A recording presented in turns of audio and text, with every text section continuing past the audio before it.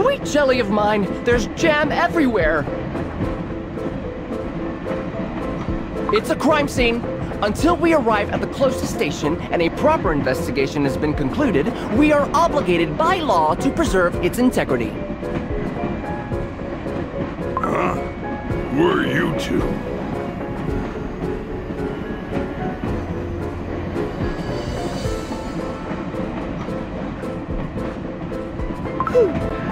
We hoped it wouldn't come to this, but we are... detectives. How did you... Oh, it was rather obvious. The way you were so secretive about your occupation and destination, the documents, the hushed whispering. At first, I didn't know what to make of your intentions. But soon, the facts added up, and it became clear who you are. Detectives on a mission! And detectives always come in pairs. Even the sight of old Jolly's body didn't startle you. And at that very moment, my theory was confirmed. Remarkable. I would expect less from a writer of such great renown. Yes, Linza Cookie. Your theory was indeed correct. Now, I would be lying if I said I expected such an incident. But one thing is certain. The culprit is one of us. Naturally. After all, there is no way of escaping from a running train. But who could have... It is very likely that the culprit committed this gruesome crime in the period from midnight to 1 a.m. How do you know that? Macaroni Cookie, if you will.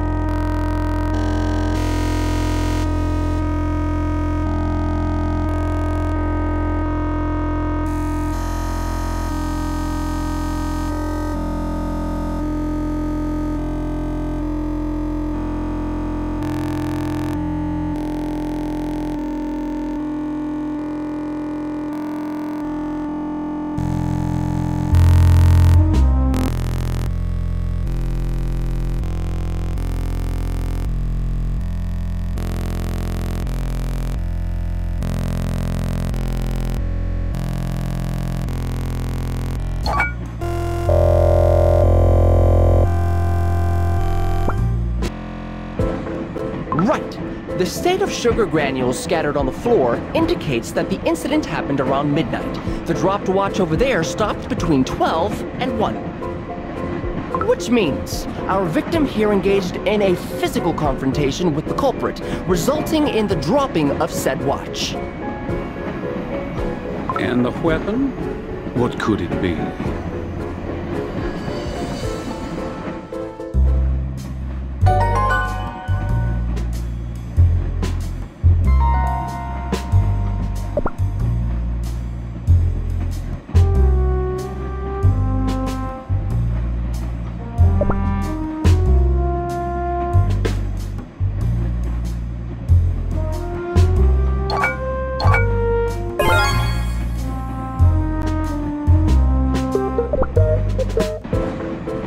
Old Jolly's position suggests they were hit with a blunt object from behind. Something with a decent reach and hardness to ensure...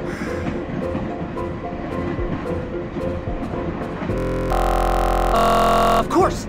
The candy cane! Right here!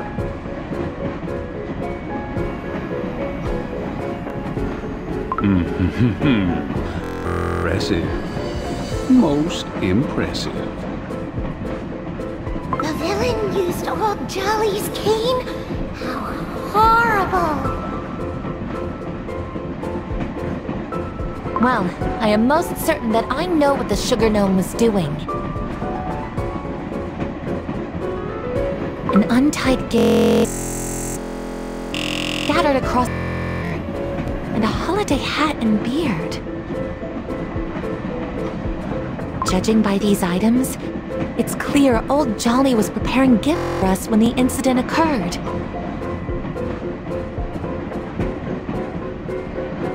Oh my! Who could have done such a thing?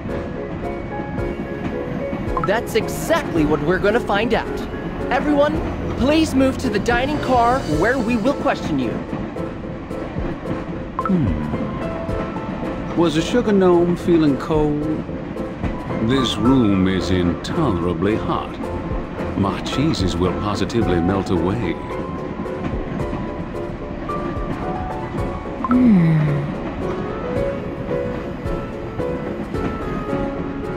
Such a familiar beginning.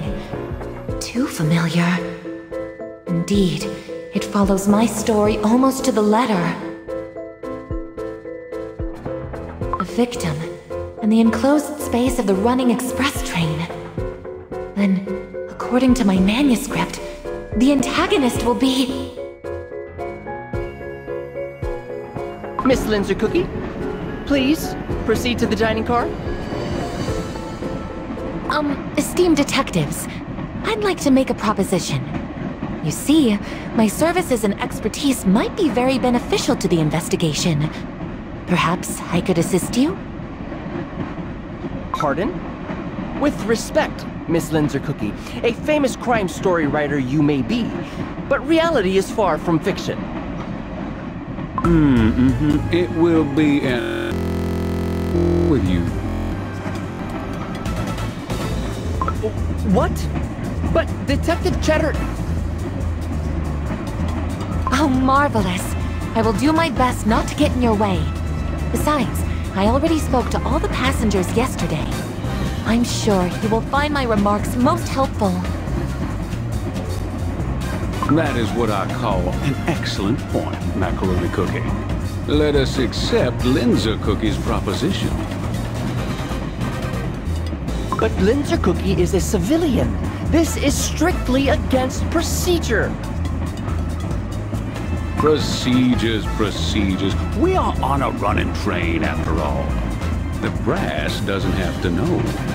But we agree on one condition. We are in charge of the investigation. Oh, give me a break, fine. But FYI, I won't be held responsible if anything bad happens, Detective Cheddar Cheese. Well, then it's settled. Now it's about time to start detecting.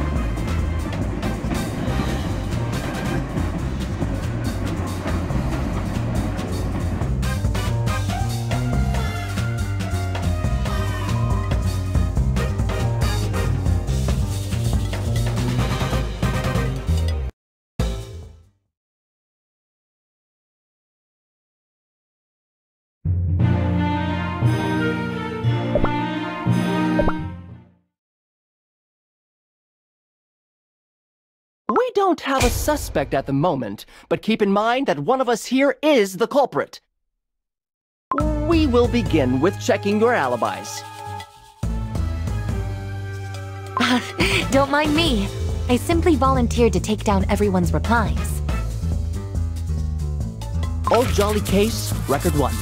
Vampire Cookie brought in for questioning. Alibi, was present at the tree lighting ceremony at the time of the incident. Confirmed by Angel Cookie, Carol Cookie.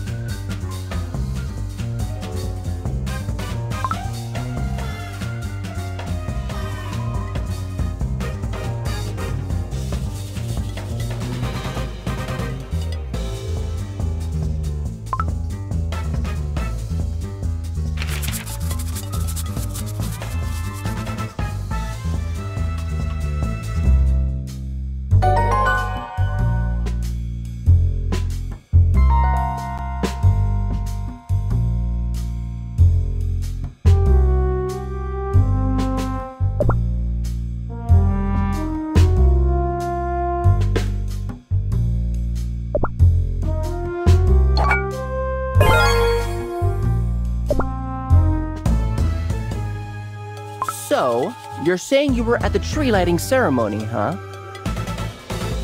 Was I? Oh, yeah, I guess I was. I had too much grape juice last night.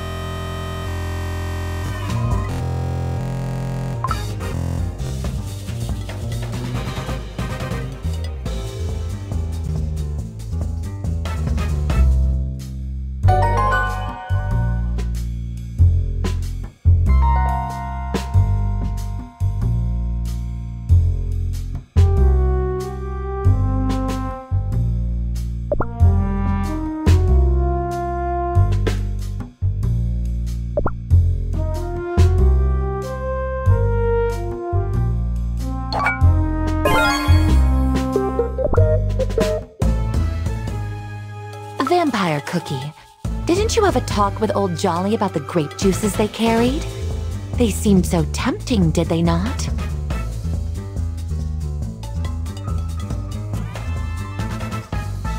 Well, well, well.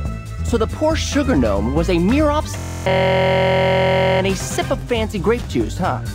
Classic. What? What do you take me for? We made a deal. Old Jolly would let me have a little taste for a small donation of coins. That was it. They even made me sign a formal agreement. Here, sugar gnomes and their no-nonsense ways.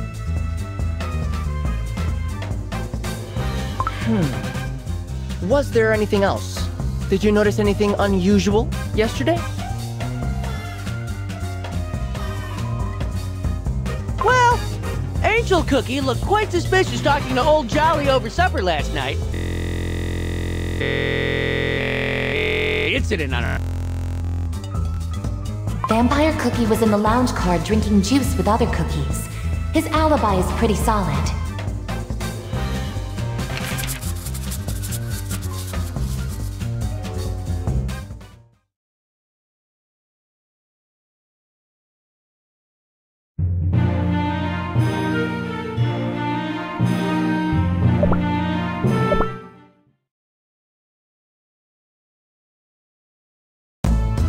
Thanks. Next! Old Jolly Case, Record 2. Angel Cookie. Alibi was present at the tree lighting ceremony at the time of the incident.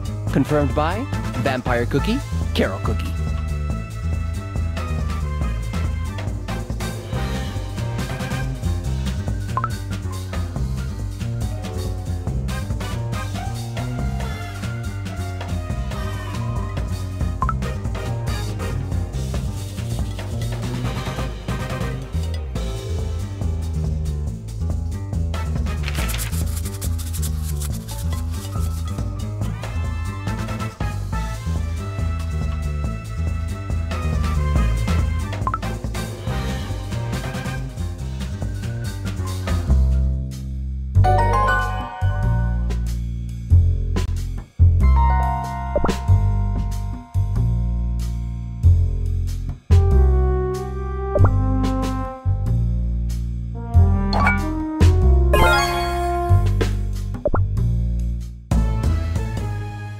I understand you were at the tree lighting ceremony with other cookies. Is that right, Angel Cookie?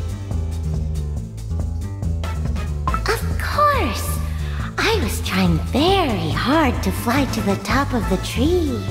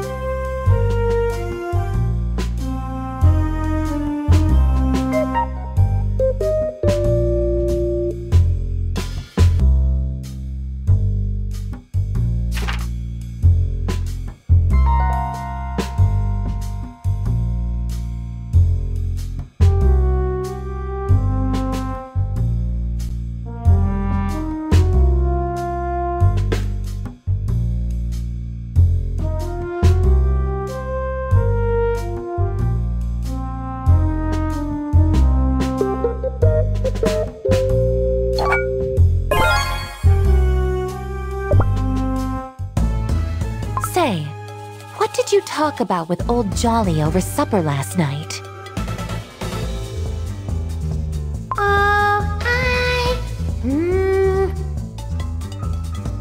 We talked about, well, I asked if Old Jolly could fly. It's the sleigh that allows me to fly around. Easy peasy, ho ho. Yes, that's all. Did they now?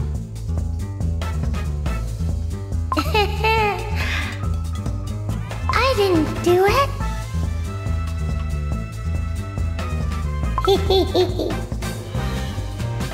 Listen, pal, you do have something shady about that squint of yours, if I'm being completely honest with you. I get that. Sometimes. What hides behind those pale blue eyes, I wonder? But Angel Cookie's alibi is solid as well. What can you tell me about Old Jolly? While everyone was waiting for the ceremony to begin, Creme Brulee Cookie and Old Jolly had an argument in the hallway.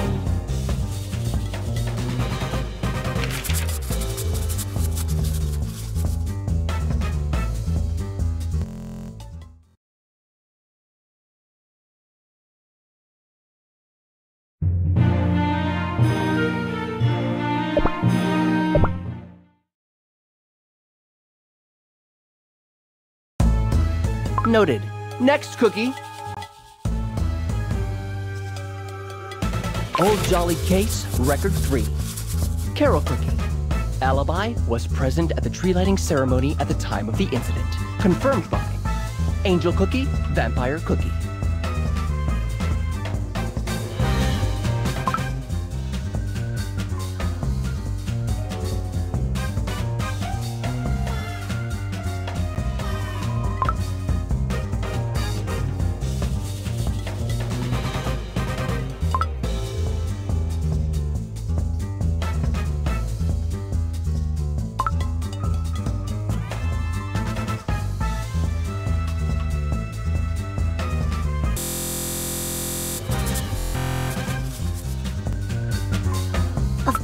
I was completely mesmerized by the twinkling ornaments. I even came up with a new poem about love and peace. Would you like me to read it?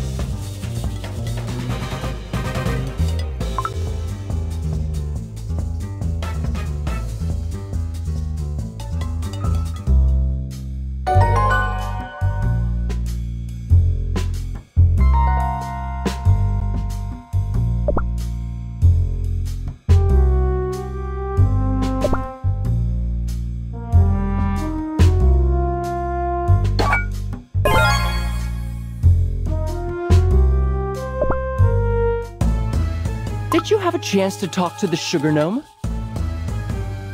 I sang them a song to cheer them up. After all, Old Jolly had to work during the holidays. Sometimes a little song filled with warmth and joy can bring peace to the troubled soul.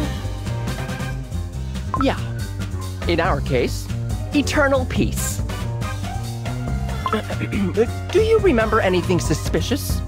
Anything catch your eye last night? See, Sparkling Cookie looked so sad when Old Jolly refused to drink. Why would Old Jolly refuse?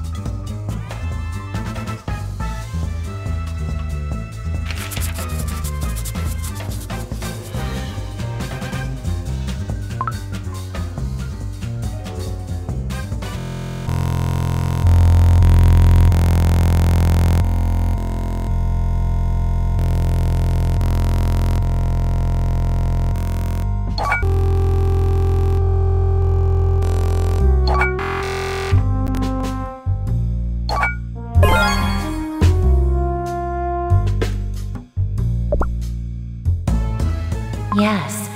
Vampire Cookie, Angel Cookie, and Carol Cookie were together, and their stories perfectly align.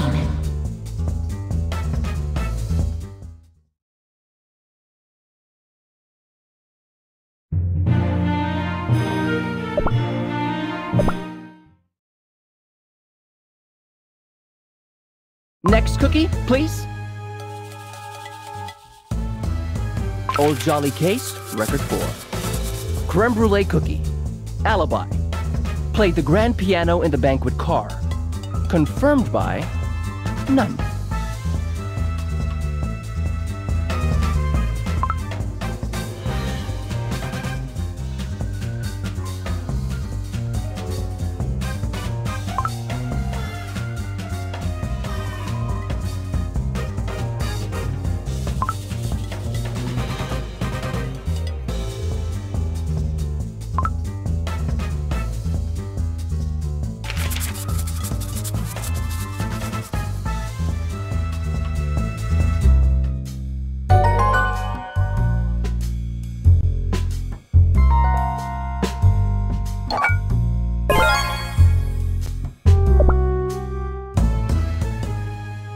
So, you're saying that no one else was there in the banquet car who could confirm your alibi?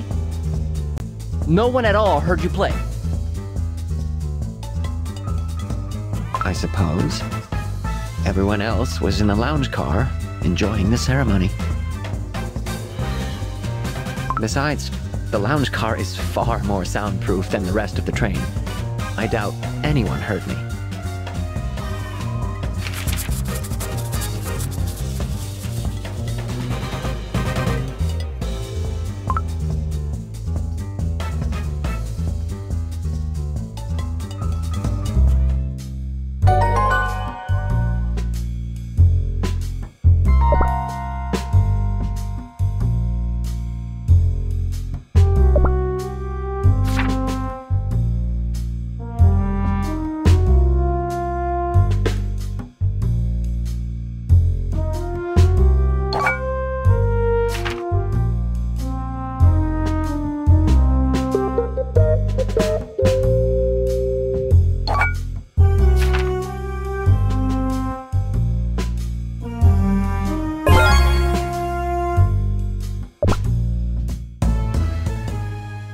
Other cookies mentioned your little argument with the victim.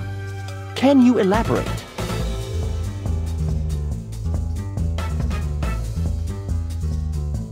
Yes, I was a bit upset because of my sheet music.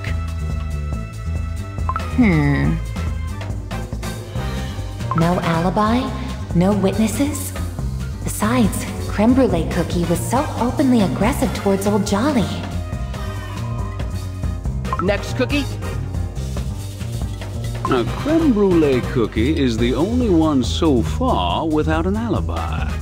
His motive may seem unclear now, but the same can be said about anyone. Alright, why don't we continue after a small break?